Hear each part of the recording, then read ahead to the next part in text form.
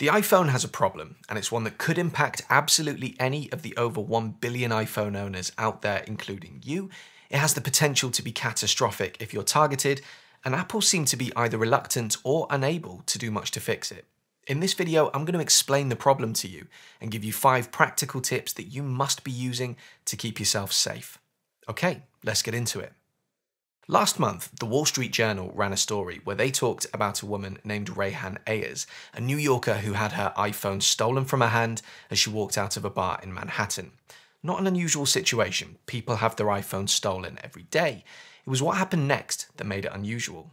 Within minutes of her having her phone snatched, she'd been locked out of her iCloud account on all of her connected devices, including the MacBook computer that she had at home, and within a few hours, thieves had moved about $10,000 from her bank account to theirs. I'll link to the WSJ video in the description of this one if you'd like to watch it, but let me give you a really quick summary of what happened. Prior to Rayhan having her phone snatched, she'd been talking to a guy at the bar. At some point during the chat with this guy, she took her phone out and unlocked it, and it was this act that led to her being targeted and having her phone snatched. This is because rather than using Face ID or Touch ID to unlock her iPhone, Rayhan inputted her 4-digit passcode to unlock it, and it's this passcode that's at the core of the problem facing iPhones. Police believe that somewhere behind Rayhan, while she was chatting to what was essentially a decoy, was another person, possibly people, working with the guy she'd been speaking with at the bar, and their job was simple: identify the passcode as she tapped it in. Let's be honest, a 4-digit passcode is pretty easy to see if you're close enough to someone while they're typing it in, especially if that passcode is easy to remember. I'll replay that video of Kanye West at the White House for anyone who hasn't seen it. The rest of the crime was simple enough. Wait until she's leaving the bar, at which point she'll most likely have her phone out to get an Uber, grab the phone from her hand, and then begin to exploit that passcode. Now, you'd be forgiven for thinking that a passcode wouldn't be enough information for a criminal to do any serious damage with your iPhone, but this is where things get messy, and to illustrate my point, let me show you how this crime works. So, on the screen now is an iPhone 13 Pro equipped with Face ID, which is the most secure form of authentication that Apple offer. I've got Face ID enabled on this phone, so the way that I would usually unlock it would be to hold it up to my face and then swipe once I'm authenticated. But if I obscure my face for a moment and try to swipe up, the iPhone offers me a backup option for accessing my phone, my passcode. Now, this passcode is a 6-digit passcode, which is of course better than a 4-digit passcode, but when you create a passcode, you can simply input a 4-digit numeric code if you like, although more on passcode options in a moment. We input the passcode and that's it, you're into the iPhone. Now here's where things get really concerning. Rayhan had her phone snatched from her hand, not taken from her bag or picked from her pocket, so she knew immediately that the phone was gone. And she obviously knew a bit about tech because her instinct was to use her friend's device to immediately log into her iCloud account in order to use Find My to track her phone and try to remote wipe it, both of which are things you can do with Find My. But when she went to log into iCloud on her friend's device, she couldn't do it. Incorrect password. In the time between her having her iPhone taken and attempting to log into her friend's device, which she claims was only a matter of minutes, the thieves went to work. They will have gone immediately to settings, then Face ID and passcode, reset or basically disabled Face ID, and changed the passcode to one of their own.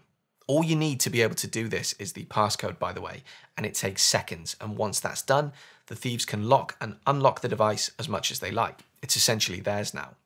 But they didn't stop there.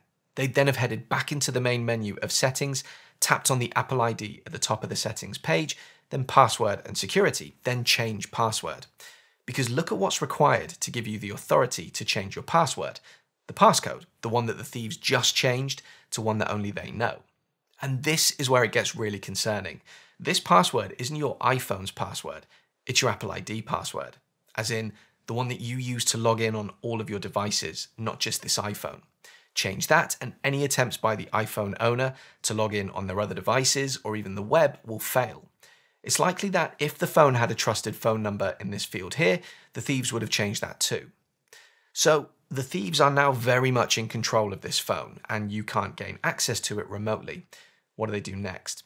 Well, chances are they'd have gone to settings and passwords, because if Rayhan was a power user of her iPhone, there's a good chance that she used iCloud Keychain to store her usernames and passwords for easy access across all her devices.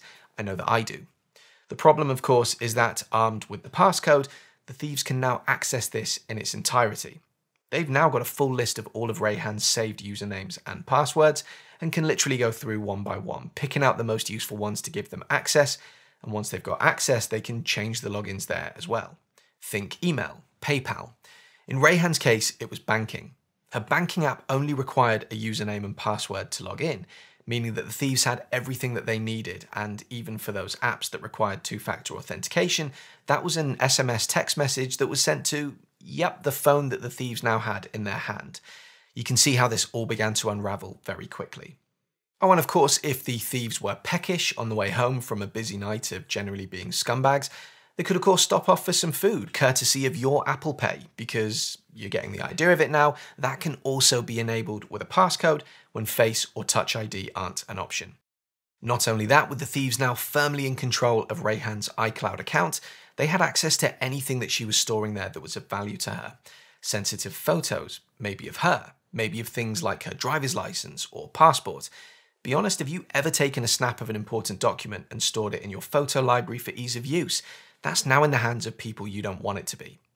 What happens next is very much up to the morality of the people who have stolen your iPhone, but they have options. Raid your bank account, blackmail you with sensitive photos, use your personal documents to commit identity fraud, delete years' worth of treasured memories from your iCloud photos, the list goes on. Oh, and to really rub salt in the wound, you know how we're always being told that stolen iPhones have zero resale value because they're linked to an iCloud account, and unless they're wiped, thieves can't do anything with them. Well, once the thieves are done with this phone, they have all the details they need to be able to wipe it and disconnect the iCloud account from it, meaning that they now have a perfectly resaleable iPhone that they can shift on the second-hand market. Sickening, right? Now, the biggest problem here isn't actually the passcode, it's the fact that Apple's policy is to keep the passcode as a backup security option that gives the user the same access as biometrics do. It's a bit like the Pentagon insisting on people using retina scanners to enter the most secret parts of the building, but letting them get in with a secret door knock if their retina scan doesn't work one day. And whilst you might think that the solution here is obvious for Apple to simply remove the option to input a passcode when Face ID is enabled, we all know that there have been those times where our fingerprint hasn't worked or Face ID hasn't worked, and we'd be really angry if we didn't have a backup option. Apple, in fairness to them, have to juggle the convenience of more than 1 billion owners against the security of an admittedly small number of affected users. Ultimately, for now at least, it's on us as the owners of the phones to figure out what to do.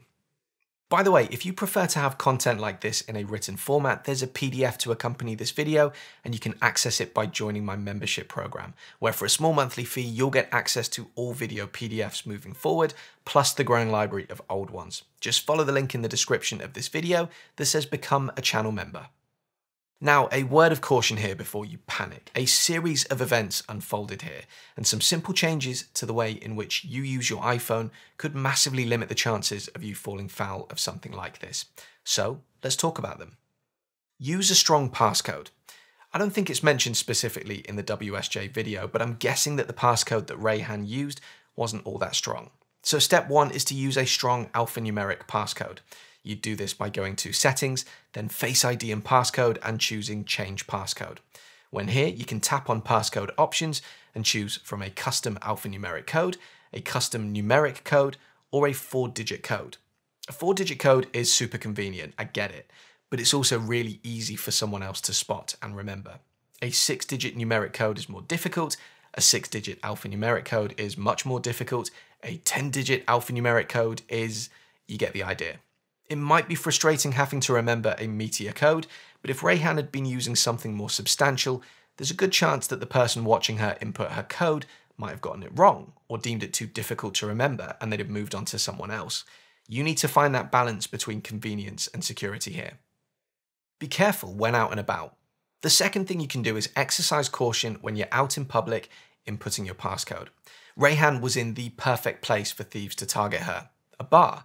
It's dark, noisy, busy, people have had a few drinks, all of which makes it easier for someone to distract her while someone else looks to get her code. It might sound extreme, but think of the passcode for your iPhone the same way that you would the PIN for your bank account at a cash point. You need to keep it secret. So be aware of who might be around you when you get your phone out to input it, and shield it from view wherever you can. As you've seen in this video, that passcode holds a lot of power. Use your biometrics. Some people don't want to use Touch ID or Face ID because they don't trust it, or they don't trust Apple, or they think that Apple's in cahoots with the Illuminati, or they don't get on with it, or whatever else. But the simple fact is that biometrics are infinitely more secure than your passcode is. If Rayhan had, in this instance, taken a phone out of a bag and used Face ID to access it, the person watching her would have realized that they weren't going to get what they wanted and would have moved on to a new victim. They need that code. Face ID or Touch ID is useless to them. We can debate all day about whether or not you should be putting your fingerprint or your face into your phone, but you can't argue the fact that the passcode is the Achilles heel here, so yeah, use your biometrics. Consider a third-party password manager. This one really pains me to say because I'm fully into the Apple ecosystem, including iCloud Keychain for storing all my passwords here on my iPhone, but also on my Mac and my iPad, but there is a security risk with iCloud Keychain, as we've seen in this video. I'm happy to use it because I never input my iPhone's passcode out in public. I always use Face ID and my passcode is pretty good, but it's clear that if someone were to get hold of my phone and my passcode, I'd be in trouble. With that in mind, consider a third-party password manager. There's loads out there. I don't have a specific one to recommend. Basically, anything that allows you to have a separate password to access the password manager. That way, if people did get into your phone, they wouldn't be able to get any further than that. Be careful what you store on your device. When my wife and I bought our home a couple of years ago, we set up an iCloud folder that we shared access to and used it to scan in all of the documents that our mortgage company needed us to send to them so that we could both access them if we needed to quickly send documents over. We're talking passports, driving licenses, bank details, basically an identity fraud starter kit. And I recently realized that we still had that folder sitting in our iCloud drive. It's gone now, but while the temptation is there to store sensitive documents in the cloud, thinking it's safe, be aware that if the worst were to happen, you could be pretty horrifically exposed. And speaking of being exposed, think about the photos that you've got in your Photos app. Is there anything in there that could be used to blackmail you? If yes, I think you know what I'm going to say. Get rid of them, or at the very least, store them somewhere separately, where an additional password, ideally not one you've got stored on your iPhone, is needed. So, should Apple be looking to do something about this? Yes, in my opinion, they should be. Apple have acknowledged that crimes like this take place, but have, in my opinion, hidden behind the fact that a crime like this requires multiple criminals and some major planning to take place. In other words, it doesn't happen that often or to that many people in the grand scheme of things. And whilst that might be true, that's not really going to help you if it happens to you. What will help you is to follow the steps in this video to help keep you and your data safe. What do you think? Anything else users should be doing? Drop me a comment and let me know. And as ever, if you found this video useful, do please consider leaving me a like and subscribing to my channel for more content like this in the future. See you on the next video.